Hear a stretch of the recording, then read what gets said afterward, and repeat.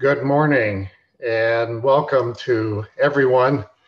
It's a pleasure to be presenting this morning and to share a little bit of time with all of you. We have a really large and wonderful, diverse group from all over the world. Uh, it's 9 o'clock in the morning here in Indianapolis, where I am, but I hope this finds you and your families all well. I want to thank CyberSight, first of all, and Orbis for making this possible. And a special thanks to Lawrence, who is in the background, who's really the individual who organizes all of us and uh, allows all of this to happen smoothly for us this morning. I'm Lou Cantor. I'm the J.C. and Lucille L. Cann Professor Emeritus at the Eugene and Marilyn Glick Eye Institute at the Indiana University School of Medicine in Indianapolis. I've been director of the glaucoma service at our university since I started it 36 years ago. I've served in many roles, but probably most recently, and one that's relevant to education, is as the immediate past Senior Secretary for Education for the American Academy of Ophthalmology. So it's a pleasure to spend again a few minutes together. We'll cover some material regarding angle closure glaucoma today, hopefully provide some insights and new information or reinforce some of what all of you may already know. At the end, we'll have some time for a few questions, depending upon our timing, which we'll try to get to. So without any further delay, let's launch into our topic this morning of angle closure glaucoma. We'll start with primary angle closure, and then later we'll move to the secondary angle closure glaucomas. When we talk of primary angle closure glaucoma, most of our thoughts go immediately to acute angle closure glaucoma with pupillary block, which we'll talk about. In some populations, certainly in the US, this accounts for about 90% or the majority, but globally that certainly varies by populations. We'll talk about the pathophysiology, about how this occurs with impedance or resistance to aqueous flow between the anterior lens surface and the posterior iris surface. And we'll talk about relative and absolute, especially when we get to the secondary glaucomas. We'll talk more about posterior synechia and secondary causes. To get us launched, I have a quick question. Which of the following regarding eyes predisposed to primary angle closure compared to normal eyes is false? You'll have 20 seconds here to submit your answer. And looks like flatter corneal surface or smaller corneal diameter were primarily chosen. The answer is flatter corneal curvature. The anatomic features compared to normal eyes with angle closure tend to have smaller diameters, steeper corneal curvatures, shallow anterior chambers, thicker and steeper lens, a more anterior lens position, and shorter axial lengths. From these findings, we can usually predict eyes that may be predisposed to angle closure. In terms of epidemiology, different races and populations have different risk of glaucoma. In the white Caucasian population, there's about 2% risk of narrow angles in the population, but less than 0.1% actually develop acute angle closure glaucoma. In Asian populations, chronic angle closure glaucoma is common, but acute attacks seem to be relatively rare. And in African Americans and other African-derived populations, acute angle closure glaucoma is also relatively rare. Women in most populations have a higher risk of developing angle closure, 3 to 4 times more risk. They tend to have shallower anterior chambers. And in general, populations, especially in the white Caucasian populations, have hyperopia, although myopia is not uncommon in Asian populations. The prevalence of angle closure glaucoma increases with age. The anterior chamber depth decreases with age as the lens thickness increases. And the peak incidence seems to be between 55 and 70 years of age in most epidemiologic studies. If we see a patient with primary angle closure who is less than 50 years old, then you really have to have a high index of suspicion for plateau iris. And the risk for developing angle closure is certainly increased in first degree relatives of those who have angle closure. As I mentioned, the anterior chamber is really the key anatomic feature and the most important predisposing feature. That relatively forward position of the anterior lens surface in relation to the iris root and iris, the shallow depth of the anterior chamber due to that forward positioning and increased lens thickness. And the anterior chamber depth can certainly vary throughout the day, and some mild asymmetry is not uncommon. Normally, the lens increases approximately 1 millimeter over our lifetime.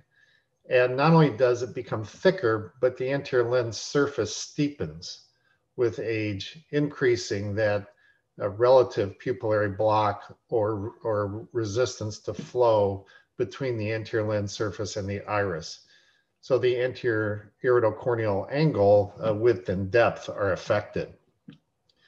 This is just a schematic of pupillary block where fluid behind the iris has a bit of resistance to getting between that space between the iris and the anterior lens surface and into the anterior chamber, therefore pushing the iris forward.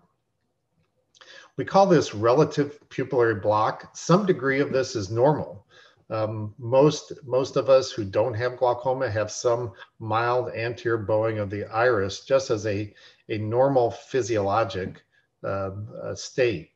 But when it gets to the point where there begins to be appositional closure or contact between the peripheral iris and the anterior chamber angle, then closure can start to occur and synechia may gradually form.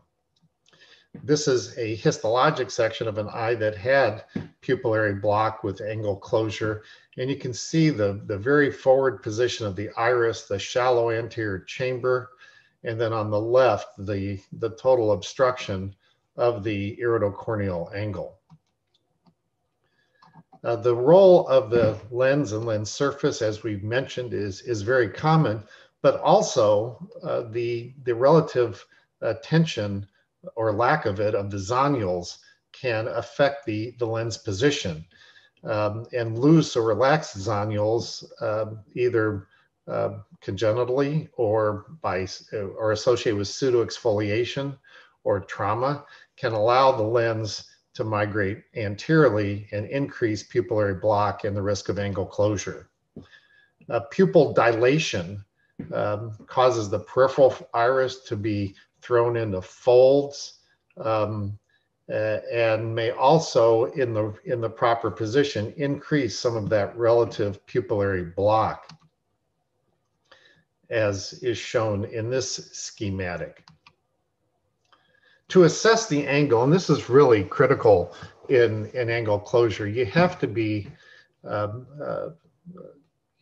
skilled and have good knowledge of gonioscopy to really assess the iridocorneal angle in any patient who may be predisposed to angle closure, for that matter, any glaucoma patient. And gonioscopy is not only important for diagnosis, but for follow-up as well.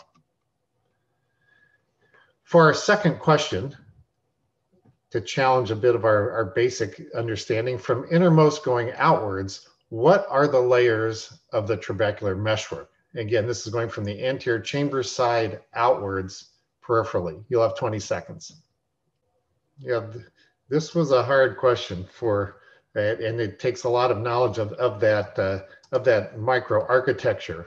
The correct answer is uveal to corneal scleral to juxtacanalicular. So here's a schematic drawing of what the normal anterior chamber looks like.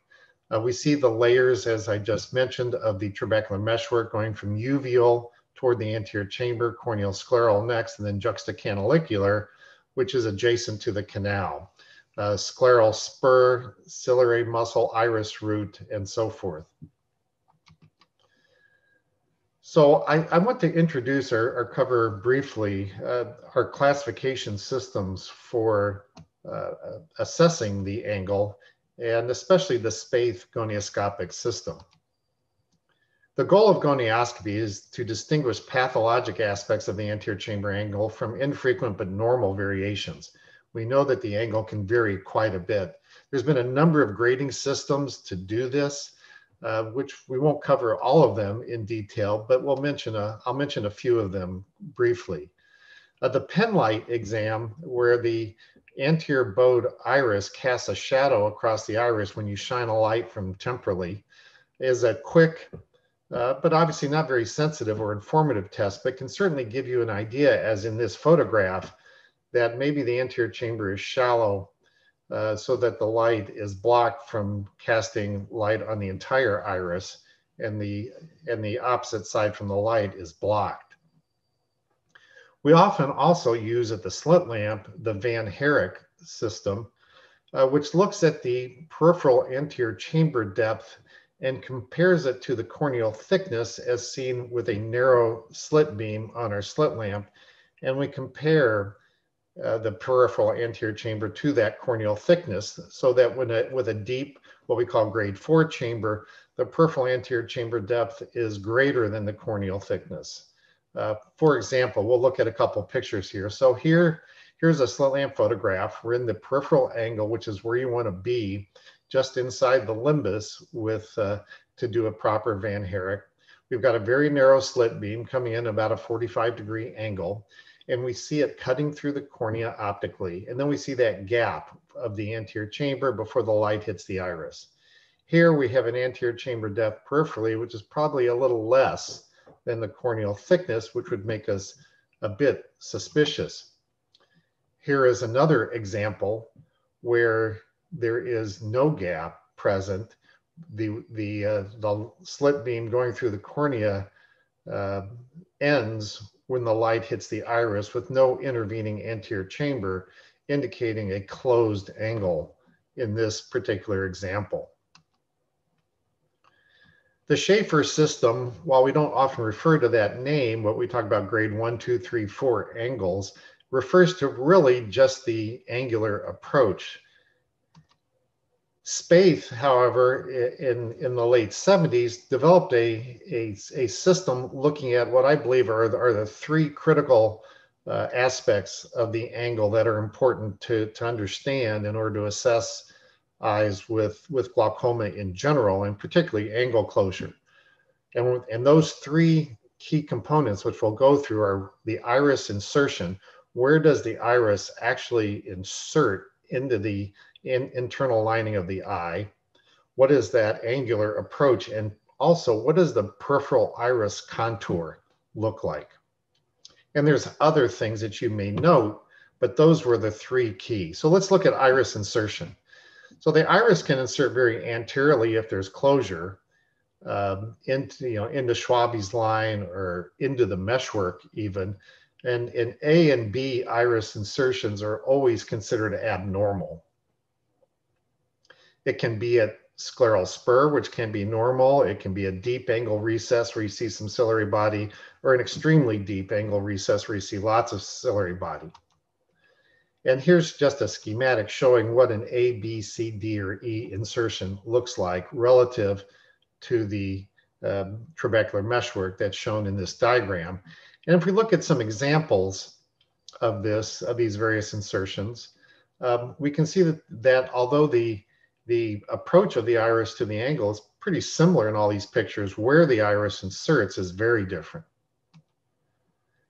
We then look at the angular approach. Now, this isn't the recess. This is an angular approach looking at the middle third of the iris to a line that forms a tangent there to another line, which is tangent through the trabecular meshwork, which is essentially what Schaefer did. So we draw this angle in our, and we have to sort of visualize this in our mind. It's not actually something that we see, but we estimate.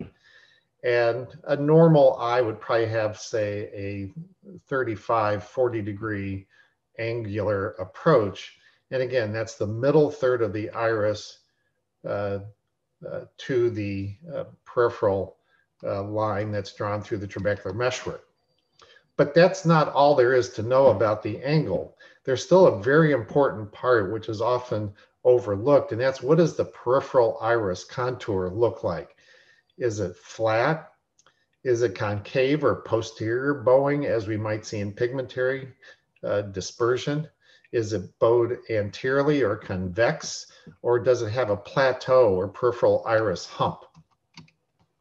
So putting it all together, we have the ABCDE insertion, followed by the angular approach, followed by the peripheral iris contour. And if we know these three things, we can describe the angle quite well and in exquisite detail, really. We use a system, the SPACE system uses this classification, such as, for example, a D40F would be a typical normal angle, but you can describe it in your own terms if you want to describe the anatomy more specifically, or if you want to use, the code, if you will, for the system as just something that makes it easier. And this is how we put that all together. So here's an example that I think illustrates some of this very well with UBM. So here we have an ultrasound microscopic image of an angle with angle closure. There seems to be bowing of the iris forward. We also see something behind the iris, which looks a little odd, but we know we have angle closure here.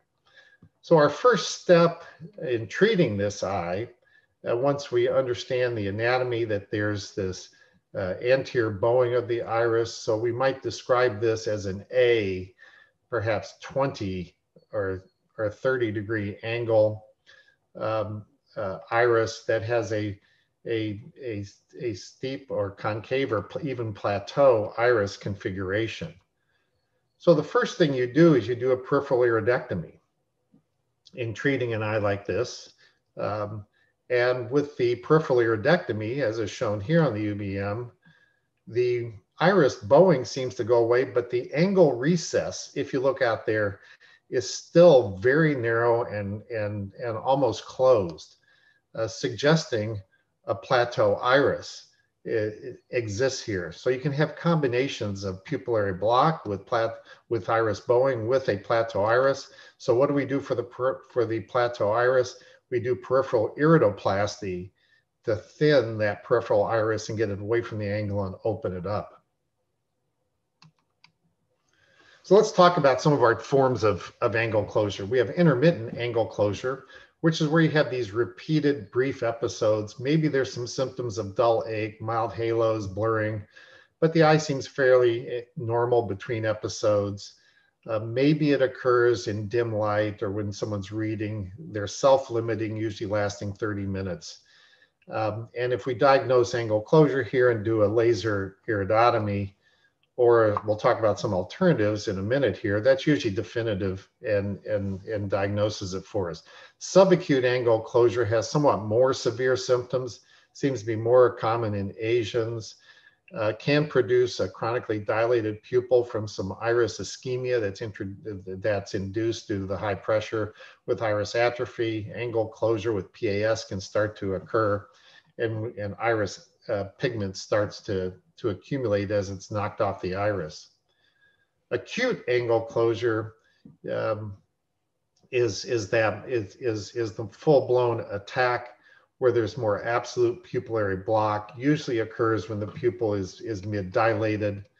There can be a number of precipitating events that can predispose to acute angle closure, but often a precipitating event is not evident and does not have to be present. Again, the symptoms: sudden marked increase in pressure. You get corneal edema, leaving the blurred vision, pain and halos, conjunctival hyperemia. Patient may have nausea and vomiting. You've got a mid-dilated fixed pupil, and the iris looks bombé or bowed forward. And here's a typical picture of an eye that's very congested looking, very red. There's corneal edema, shallow anterior chamber, and so forth. There may be an inflammatory reaction. If you look at the optic nerve, when there's very high pressure, you may see some disc hyperemia and even edema, but then you get pallor and cupping later, and you can certainly be predisposed to having something like a central retinal vein occlusion during these high pressure episodes. These attacks may spontaneously terminate because of iris ischemia that finally allows fluid, aqueous fluid, to get into the anterior chamber, or through treatment, but can have visual field loss, cataract formation. And we can see this here, which is a very commonly talked about symptom. It's not one you always see very often, but these are little white flecks in the anterior cortical material of the lens. They're called Glaucoma flecken. And as I said, these are just infarcts of anterior corneal, anterior lens epithelial cells causing these opacifications, some of which may fade once the pressure is normalized, but may also lead to progressive cataract. Chronic angle closure develops when portions of the angle are permanently closed by PAS. There can be appositional closure, and usually is first, with then creeping angle closure. And occasionally this may lead to an acute attack, but often chronic angle closure has minimal symptoms and may act like primary open angle glaucoma in many ways and be overlooked unless proper gonioscopy and appreciation of the angle occurs. Plateau iris, as we mentioned earlier, there's this plateau iris configuration where you see this hump, if you will, in the peripheral iris root that bows anteriorly, but then the central iris and the central anterior chamber is usually relatively well formed and deep. When you have plateau iris syndrome, that means you're starting to develop angle closure. The key to plateau iris, as was somewhat demonstrated in that case I shared just a few moments ago, is that you have to have a patent iridectomy or iridotomy, depending upon your terminology, first to really confirm the diagnosis of plateau iris. You can suspect it, but there's often a component of pupillary block as well. But if the angle remains narrow and capable of closure after a patent iridectomy, then you have plateau iris.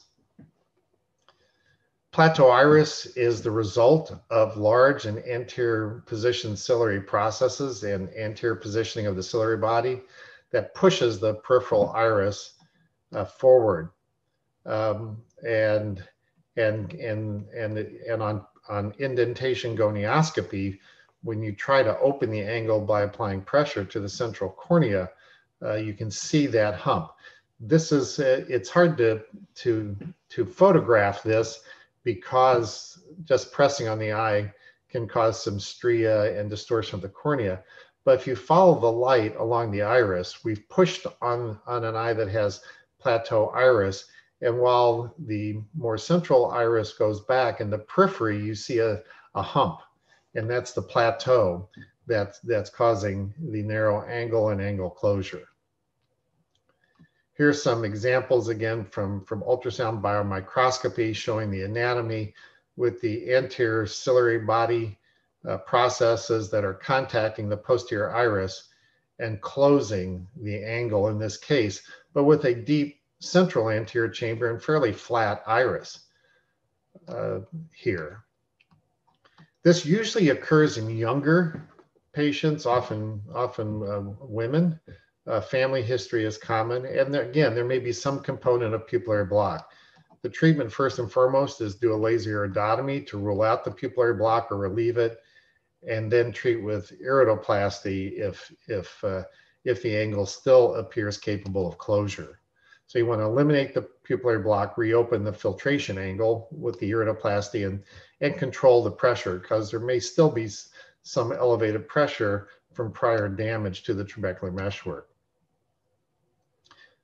The treatments can be quite varied, and it really covers the spectrum. You can use hyperosmotic agents, carbonic anhydrase inhibitors, IV or PO, or any of our topical agents. We most often go with drugs that cause some degree of aqueous suppression. It seemed to be most effective, but any of our drugs can work. You do have to be a little careful about pilocarpine in some of these eyes, as pilocarpine can also, especially if used in higher concentrations of 3 or 4%, cause some anterior rotation of the ciliary body and narrowing of the angle more. So we try to use more 1 or 2% pilocarpine, as is mentioned here.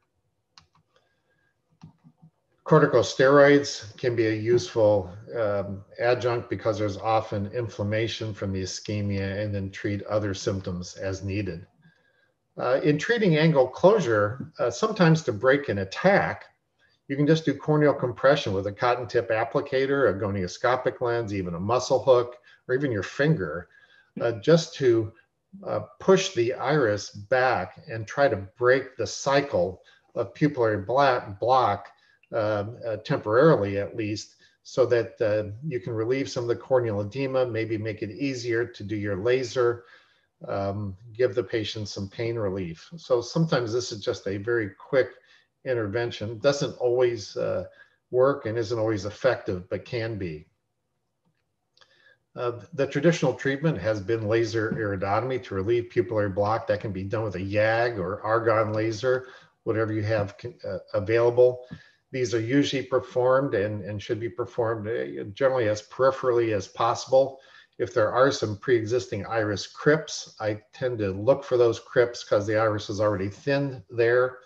There's discussion about the position of where you should put these, because sometimes patients can see a little stray light through their iridotomy. I still prefer to place these superiorly and under the lid rather than nasally or temporally, but it doesn't really matter in terms of relieving the pupillary block where the iridotomy is, and you can choose placement however you prefer. But I find that the issue of having that ghost image is relatively infrequent, and I still perform these typically superiorly, while not at 12 o'clock, usually at 12, usually just to the side of 12 o'clock, perhaps at 1 o'clock or 11 o'clock or somewhere under the upper eyelid. Here's acute angle closure, again with UBM, showing the anterior bowing that was relieved with a laser iridotomy and opened the angle. When you have an eye that has angle closure, of course, you have to pay close attention to the fellow eye, as there's a high risk of angle closure in fellow eyes, and they should generally be treated with a laser iridotomy. Again, repeat gonioscopy. Many eyes that have angle closure, even after the iridotomy has been performed, the angle may still remain narrow, perhaps from plateau iris. They may have extensive PAS and the angle may not stay down. They may need medical therapy, and follow-up and progressive PAS can occur in some patients. Long-term, you want to continue medical therapy for the pressure. Be prepared to consider other procedures if necessary. Now, there are a couple studies recently that have begun to maybe change how we want to look at angle closure. One is the ZAP trial, which many of you may be familiar with. This was a study looking at angle closure prevention. And this was nearly 900 patients where one eye received a laser and the other eye did not. The ages were between 50 and 70. These were primary angle closure suspects that had to have at least 180 degrees of appositional closure, even synechial closure, but without elevated pressure. And they also couldn't have a positive provocative test with dilation or darkroom testing. They were followed for quite a long period of time. Nearly 12,000 individuals were screened for the 889 that were randomly assigned. Here's the treated and untreated numbers. And the incidence of the primary outcome was that 19 of the treated and 36 of the untreated eyes developed elevated pressure and angle closure glaucoma. There were no significant adverse events, but the rates were relatively low for these large numbers of patients. So some of the conclusions the authors drew were that the incidence of angle closure disease was low, first of all, in that population. Laser peripheral iridotomy had a modest but significant prophylactic effect, but in view of the low incidence rate of outcomes, they were advising, at least in a broad sense, about prophylactic laser for primary angle closure suspects is not recommended based on their conclusions. I still think that this needs to be taken in the context of whatever your population is and the patients in your community and the ability for follow-up. If follow-up is more limited, I would still lean towards intervention more often than not. There's also the EAGLE study, which looked at clear lens extraction, which has been discussed a great deal recently with regard to angle closure glaucoma. This was 419 eyes that were randomized to either clear lens extraction or laser iridotomy. Here's the inclusion criteria. They had to have primary angle closure with elevated pressure.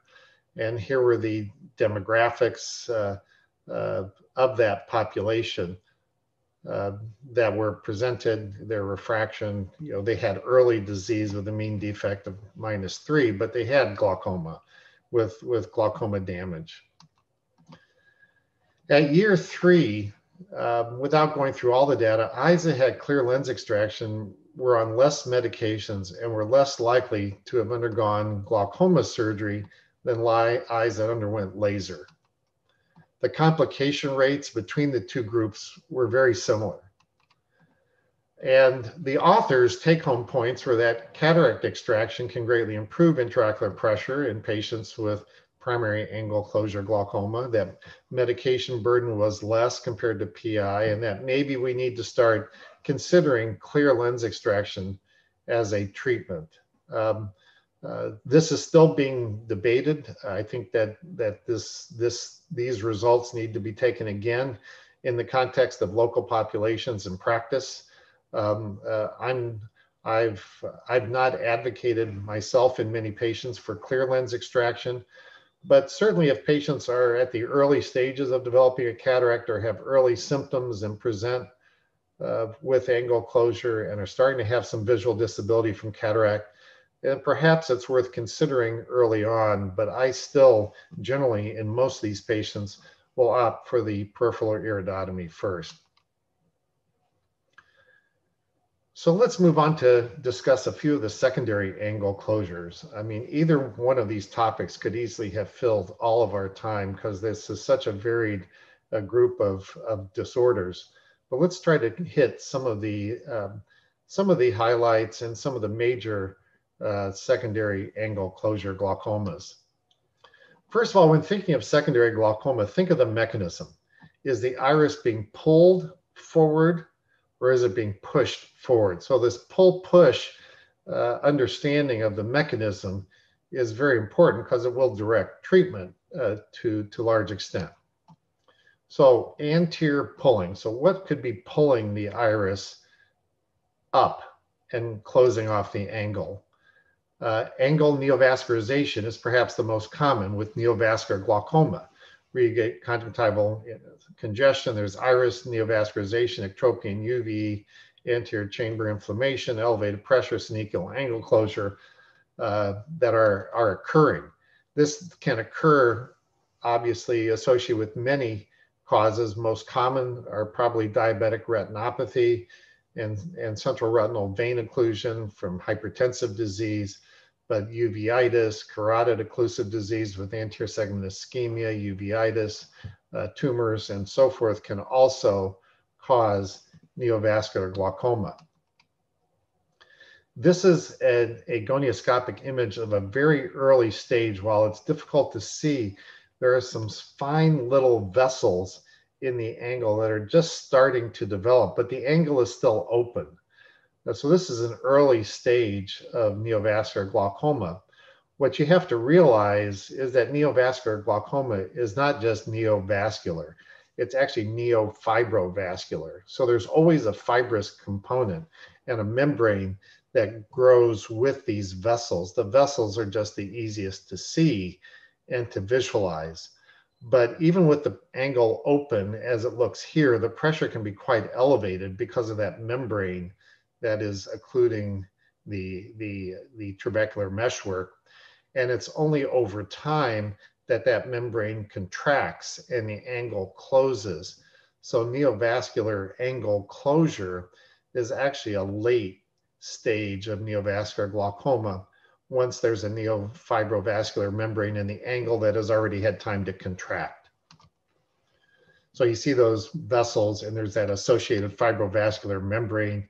You get PAS that are usually broad-based, and you can get other causes of elevated pressure in these eyes with debris, with blood, with inflammation.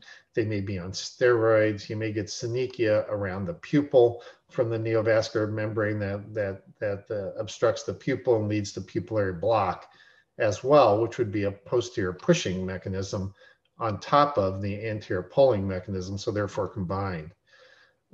Here's what some of the PAS will look like as they form these broad-based PAS that will gradually coalesce and close off the angle. Another interesting condition that fortunately we don't see very often is epithelial downgrowth, where epithelial cells proliferate through a wound and they grow on the iris and they lead to membranes which then close the angle. There's often a wound gape or incarcerated tissue and can be years after surgery for this to occur. You can see cysts, you can see adhesions, detachment of decimase. This is kind of fun when you see it, because if you aren't sure what's going on, you can use an argon laser at relatively low power with a large spot to irradiate the iris and outline where the membrane is, such as is shown here in this image. Those white spots in the center of the image are actually laser spots that were applied to the iris that define the extent of the ingrowth. Other syndromes, the ICE syndromes, iris atrophy, Chandler's, and iris nevus Cogan-Reese syndrome, can also lead to an anterior pulling mechanism where you have this abnormal change in the cornea that leads to growth of and changes in the corneal endothelium such that it grows over the angle and acts more like a membrane with endothelialization of the anterior chamber angle and contraction pulling it, and PAS are common. And this is often what the cornea looks like in this syndrome, with that ground glass abnormal appearance, and you get these very, very abnormal appearing eyes, and the iris can be stretched, and on UBM it closes the angle by pulling the iris forward. The posterior pushing mechanism also can be the result of many different causes. One may be supraciliary effusions that cause anterior rotation of the lens iris diaphragm. It can be somewhat localized or diffuse and an annular effusion that's very anterior. hypotony, chronic inflammation, elevated episcleral venous pressure, scleral buckling procedures, extensive laser, sulfa medications can all lead to these effusions. And here is an example where there's an effusion shown to the left of that image where that star is. That's a supraciliary effusion pushing the ciliary body forward, and that subsequently pushes the iris forward. Here's a picture of an eye that's congested looking that has such an effusion. Tumors may do so, most frequently uveolar ciliary body melanomas. This is an ultrasound showing a ciliary body melanoma that in that region is closing the angle through a posterior pushing mechanism. Lens-induced angle closure can cause pupillary block, which from an intumescent lens, a dislocated or subluxated lens, a microspherophakic lens, or a lens or complication related to anterior posterior chamber lenses, or phacomorphic glaucoma, where you have a large swollen lens pushing the iris forward. This is an example of an anterior chamber lens that was placed, and you can see in the slit beam that the iris is starting to bow around the lens, as there was no iridectomy performed in this procedure, and the lens is blocking the pupil here, causing the buildup of pressure behind the iris and iris bombée. And after a laser was performed, you see the anterior chamber is nice and deep, and all's well. Small non-ophthalmic eyes present unique challenges. These are unusually small but normally shaped eyes, but the lens is large for the volume of the eye. So remember, we talked about the role of the lens previously. Well, here you have a small eye, but with a normal sized lens that's taking up extra volume, really crowding the anterior segment. Plus they have thick sclera, which seems to impede uveoscleral outflow, and they can get choroidal effusions and develop glaucoma typically in the earlier decades of life. And here's an example of an eye with nanophthalmos with a very narrow anterior chamber. Also is developing a cataract here, also contributing to an increase in the lens size that finally tips things over into angle closure. And the thickened sclera, as is often seen in these eyes, can be a component as well. Aqueous misdirection is a condition where the aqueous humor gets redirected posteriorly and accumulates posteriorly, pushing everything in front of it, the lens iris diaphragm forward, and causing progressive anterior chamber shallowing, often called malignant glaucoma or ciliary block glaucoma. This can be a particularly challenging condition. Most often occurs after surgery, and most often in eyes that were already predisposed to angle closure glaucoma. And those are the eyes that are at most risk for developing this condition, even with just routine cataract surgery, but with glaucoma filtering surgery, can even be seen after laser. And I have seen cases where this condition seemed to occur spontaneously with no evident precipitating event or surgery. Clinical features, you get a shallow central and peripheral chamber. So it's not just pupillary block, it's everything moving forward. And that's what distinguishes aqueous misdirection from pupillary block, where it's primarily bowing of the iris peripherally more than centrally. But in aqueous misdirection, everything is moved forward. The central and peripheral anterior chamber, the pressure goes up, can occur in phakic, pseudophakic, or sometimes even aphakic eyes if the anterior hyaloid is intact. You got to differentiate it from a choroidal effusion, a pupillary block, or suprachoroidal hemorrhage. Ultrasound can be very helpful here if you can't get a good look with your indirect into the back of the eye. Here's a case that had aqueous misdirection. There's already been laser put in the eye and it's still shallow. The management here is intensive cycloplegia and pupillary dilation, aqueous suppressants to stop the posterior flow or to at least reduce it of aqueous, maybe hyperosmotic agents to dehydrate the vitreous. You probably don't want to use miotics. And then a laser can often be helpful, especially if there's already a patent iridectomy. If not, you can perform an iridectomy and they just keep going until you go through the anterior hyaloid, which is relatively easy to do in pseudophakic eyes. And you convert the eye into a one-chambered system. To have aqueous misdirection, you have to have an anterior and posterior chamber that are divided, where they're competing against each other. If you open communication between the front and the back of the eye and create it into essentially a unicameral or one-chambered system, then you can't have aqueous misdirection because the aqueous can freely move forward. If laser isn't sufficient, vitrectomy may be necessary to remove the vitreous and rupture the hyaloid face. If it's a phakic eye, you may even need to remove the lens and get the anterior chamber reformed and get flow going in the right direction again. And again, here's that case I showed you before, above, and then after treatment for the aqueous misdirection. The anterior chamber has deepened. This was done with just laser rupture of the anterior hyaloid. So that's a very quick overview of a very broad and complex topic of angle closure glaucoma.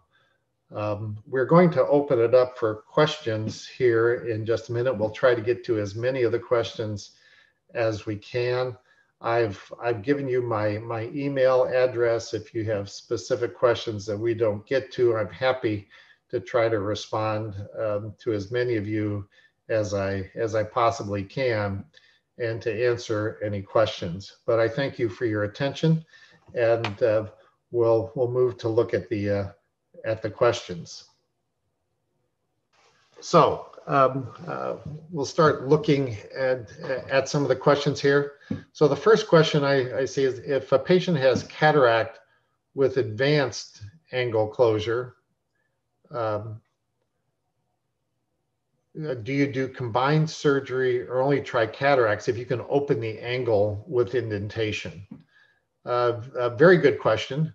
I think it depends on the status of the eye. If they have cataract and angle closure, but you can open the angle and there isn't much optic nerve damage or the intraocular pressure hasn't been very high, then you can certainly try cataract surgery alone. However, if there's already significant glaucoma damage and poorly controlled pressure, then I might be inclined to go with some sort of combined surgery. Now, that combined surgery may be cataract surgery combined with a number of different glaucoma options, up to and including trabeculectomy. If there are some synechia present, some may try a goniosynechialysis procedure at the time of cataract surgery to open up any PAS that may have been there. And if the damage isn't too bad, but if the damage is more advanced, and this has been going on for a while, first of all, there would probably be a PAS, and you may need to go all the way to performing a filtering procedure. There was a question about what is iris synechia. Synechia are just scar tissue that develops anywhere in the eye. So it can be at the peripheral iris between the iris and the trabecular meshwork. That would be anterior synechia. It can be between the iris and, say, the anterior lens surface. That would be posterior synechia. That would include the pupil. The next question has to do with how much aqueous fluid flows from the uveal scleral outflow. Yeah, estimates on aqueous flow and the relative contributions of uveal versus trabecular outflow vary.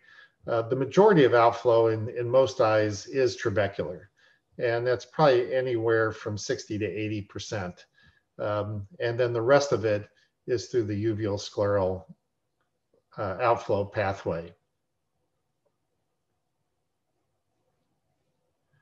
There was a question about how many cases in percentage should be treated surgically.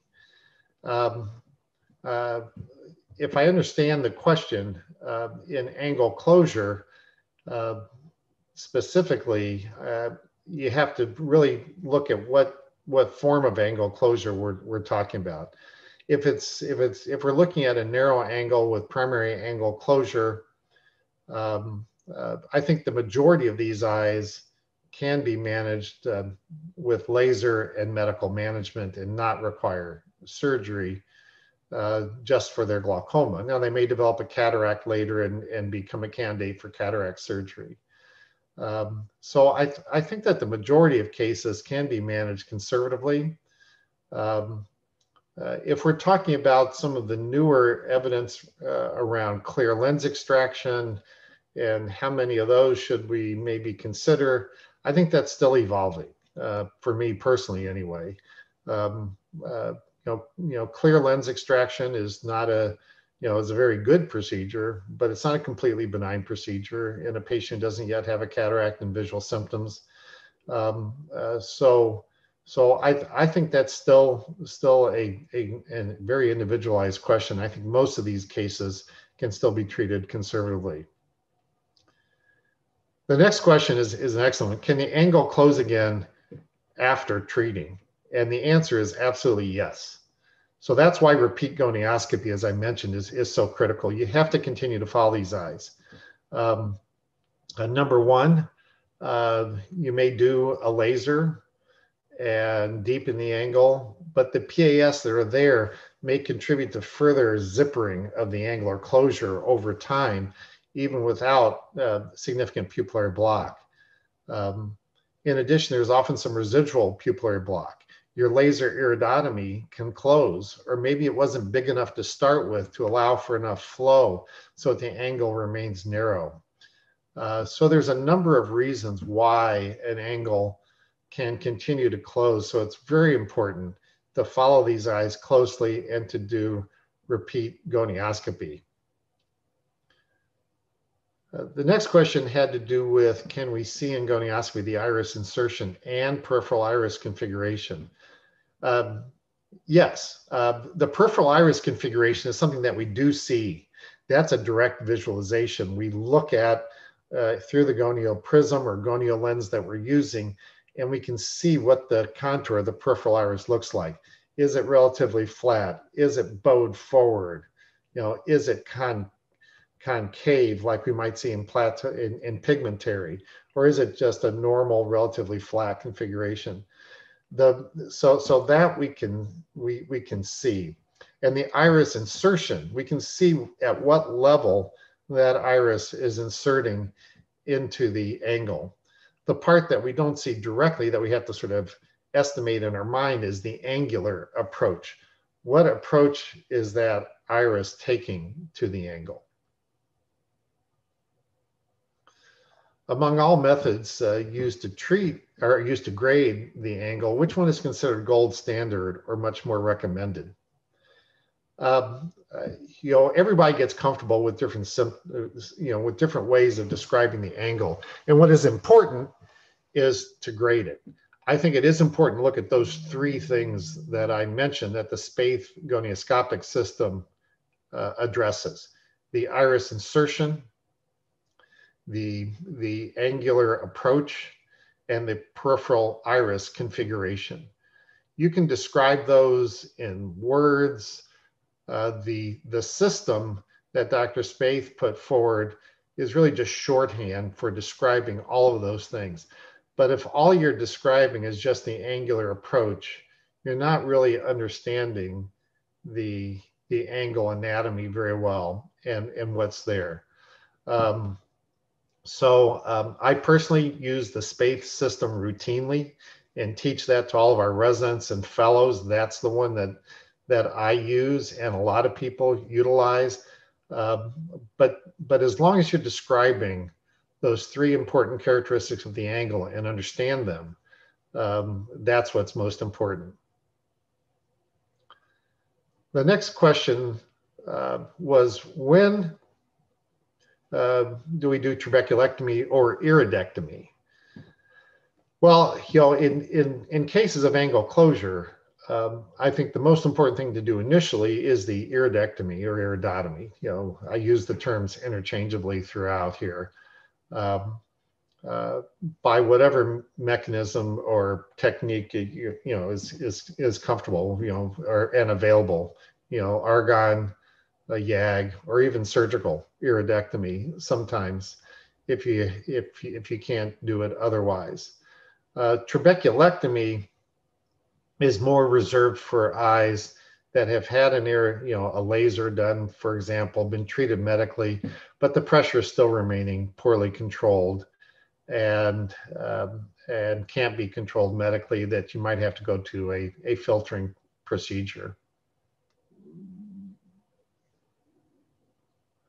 The next was a terminology question. Is there any difference between acute angle closure glaucoma and acute primary angle closure? Yeah, I mean, the terminology can be a bit confusing. Normally, we refer to primary angle closure as the finding of angle closure on examination, but without evidence of glaucoma or elevated pressure. And then angle closure, acute angle closure glaucoma, when there's actual glaucoma present, elevated pressure and or evidence of optic nerve damage and visual field loss. And the acute part of it, if you're having an acute episode that's bringing someone in, then you probably have elevated pressure. But again, primary angle closure is generally asymptomatic, early, noted on examination that a patient has a narrow angle and seems to be predisposed to angle closure, whereas angle closure glaucoma is where the glaucoma and elevated pressure has already occurred. Next question is Humphrey visual field one of the must-have tests for primary angle closure glaucoma monitoring? Yeah, I think once you have glaucoma, whatever the mechanism, whether it's open angle or angle closure, and you've done the initial steps to do the laser or to administer medications and control the pressure, that you then have to monitor those patients very closely. And visual field testing by whatever technique is available is certainly part of that follow-up. So following visual function, following the optic nerve, following the intraocular pressure, but which is standard for all glaucoma patients, but in angle closure patients, following repeat gonioscopy also is added to the mix and is an important part of follow-up. In a case of, the next question, in a case of acute angle closure glaucoma, how much of the anterior chamber depth or shallowing is expected to differentiate it from malignant glaucoma? Again, in standard pupillary block angle closure glaucoma, there'll be some shallowing of the entire anterior chamber, but it'll be greater peripherally than centrally. So it's the difference between peripheral and central, where it's normally a little bit deeper centrally. In malignant glaucoma, it's all uniformly shallow. So I don't know if there's a percentage or direct way to differentiate it, but it's comparing the peripheral to the central chamber depth. And if they're the same, it's probably malignant glaucoma.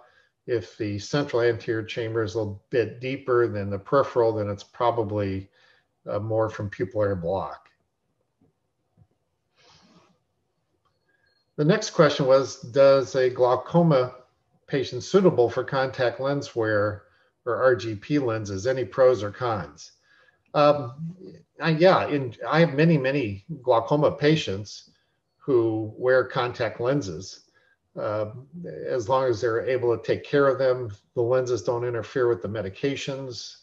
You can apply eye drops right on top of them. So, many patients do wear lenses. Where we run into problems with patients with contact lenses is that, number one, often our medications cause some ocular surface disease or dry eye, so they may be less tolerant of lenses. And then, of course, if a patient's had glaucoma filtering surgery or has a filtering bleb, they may have some issues there and are at greater risk for bleb-associated infections and things. So those patients, while I still have some of those patients who wear contact lenses, they have to be very vigilant about their care and of the lenses, and very familiar with, and know what to do if they start to get a red eye or any signs of an infection.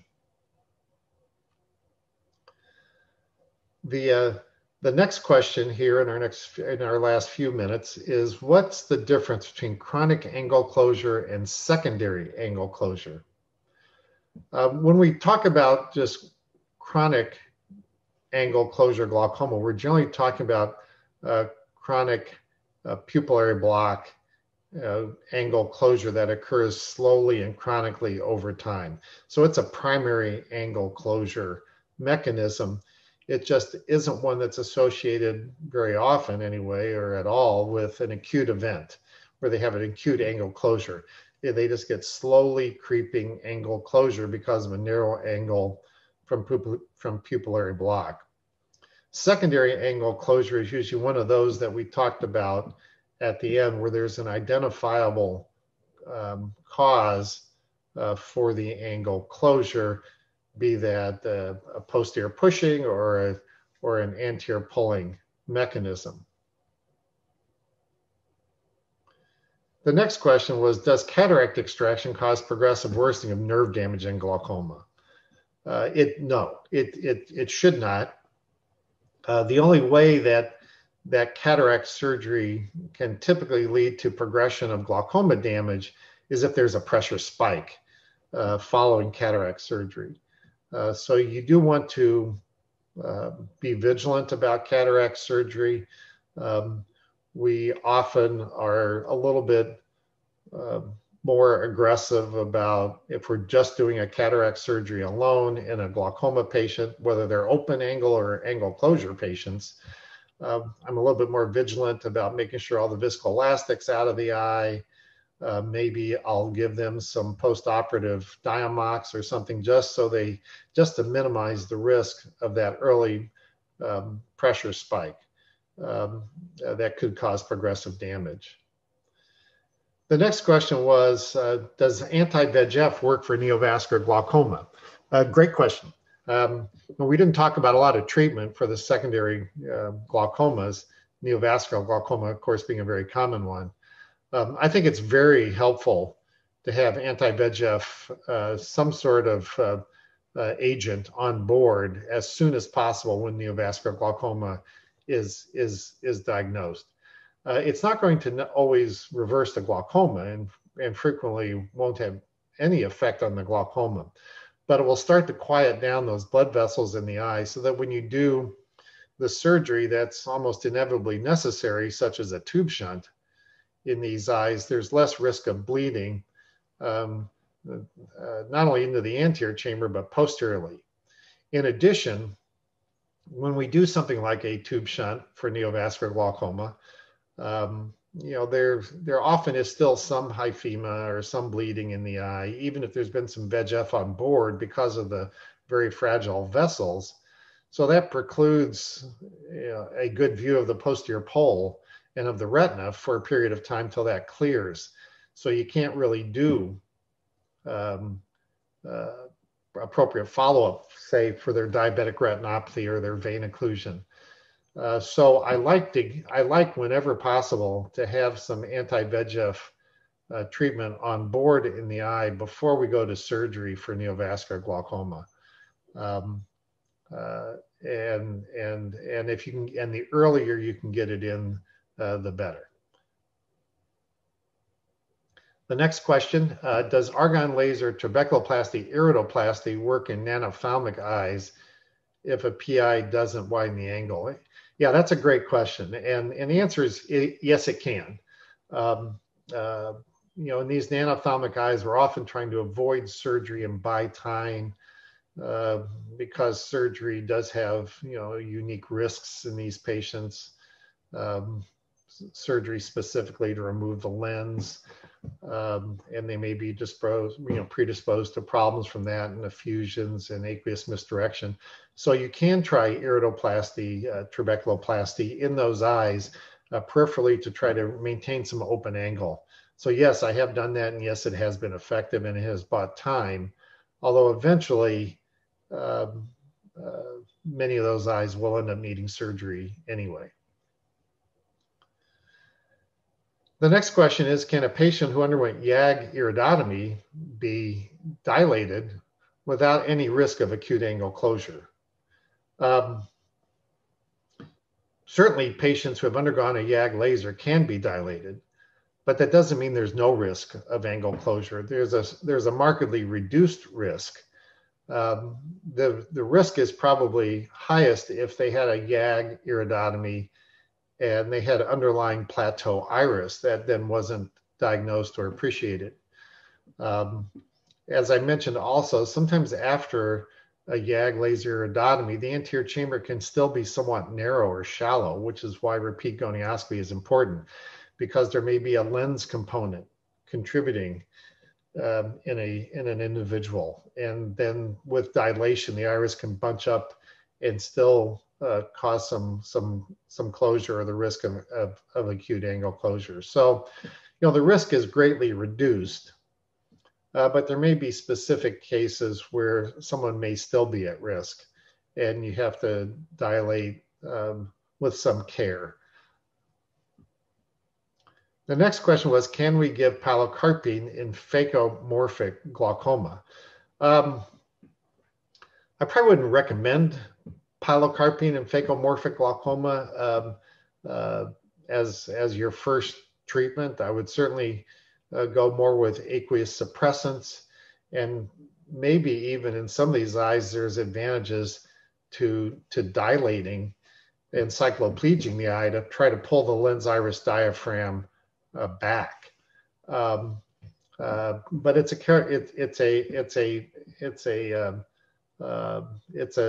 it's a tough interplay at times, because I have certainly seen cases where pilocarpine, even given at a low concentration of 1 or 2%, has been effective. But also I've seen cases where we got a paradoxic response and the anterior chamber shallowed more and it wasn't helpful. The next question is kind of related in a way. Are miotics contraindicated in aqueous misdirection?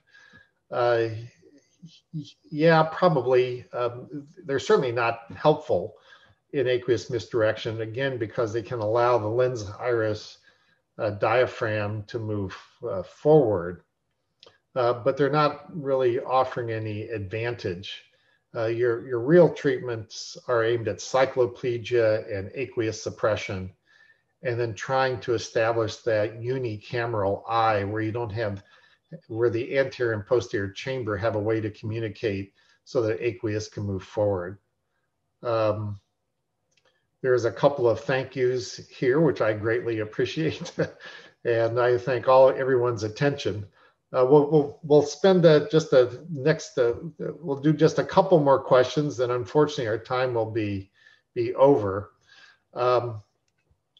The next question is, a patient who has been diagnosed with prostate carcinoma is theoretically at risk for choroidal metastasis. If he has a shallow chamber, is a YAG iridotomy indicated to prevent angle closure?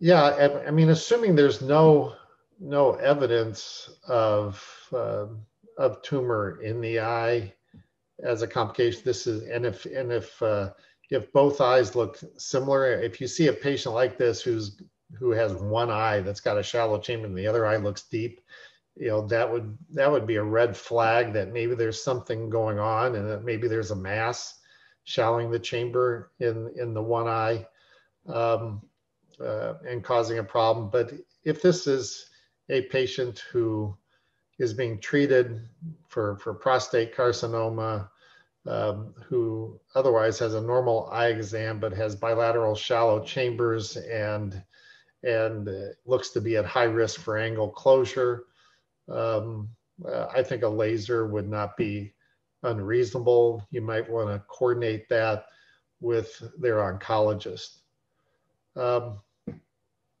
The next question is, how long do we need to follow up a patient after a laser iridotomy? The answer is really forever. Even patients who just had narrow angles, who we did a laser on, their chamber deepened, they never really had much or any elevated pressures. We follow them, every few months for a while, or every 6 months, and then eventually maybe annually. But I think they need to know that even though they've had a laser, that things can't change again. So that I think an annual exam at least is indicated, and more frequently if there's anything of concern in that patient. Another very gracious thank you in the question box. Again, I appreciate that. After how many days cataract surgery for acute angle close, how many days, do you wait? I'm not sure I quite understand the question, but I think the question is, how many days do you go for cataract surgery for acute angle closure due to phacomorphic glaucoma? I think if you have a phacomorphic glaucoma that comes in with a full-blown angle closure attack, I think it's helpful to try to quiet the eye down and try to control the pressure before you go to cataract surgery if possible. And that shouldn't take very long, but if you can get treatment on board, some steroids, aqueous suppressants, bring the pressure down, allow the cornea maybe to clear so that you're not doing cataract surgery through a hazy cornea, and then give it a few days or even a week, you'll be fine.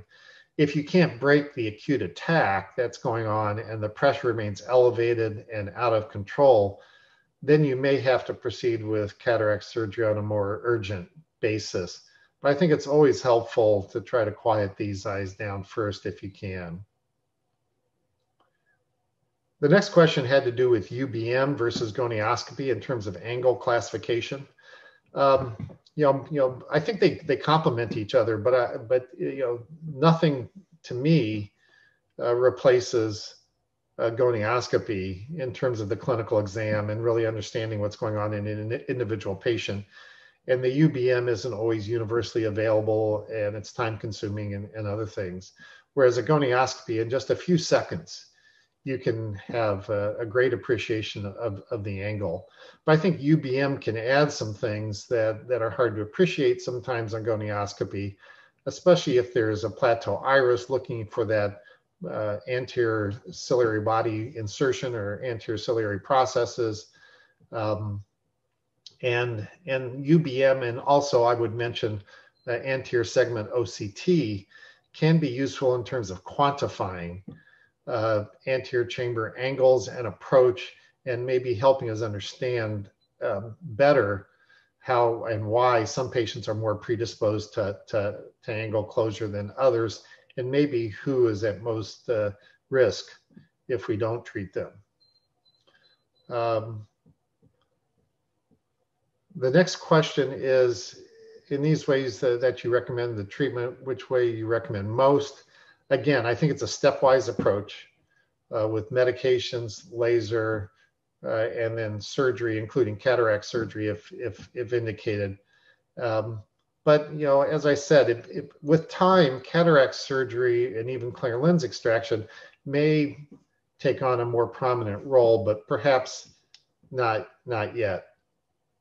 And now for the last question. as our time is about over. Is it possible to have primary angle closure from vitreous in the AC after a cataract surgery? And how can this be managed? Yes, it is possible to have, especially if the hyaloid face of the anterior hyaloid face is intact. It can block the pupil, or you can develop posterior synechia between the pupillary margin and the anterior vitreous face that will cause a secondary angle closure glaucoma. It's really not a primary glaucoma, it's a secondary glaucoma in that case. Even if there's an intraocular lens in place, you can get synechia that can form, and you get that posterior pushing mechanism, and they develop pupillary block. And this is generally best managed again with a laser iridotomy.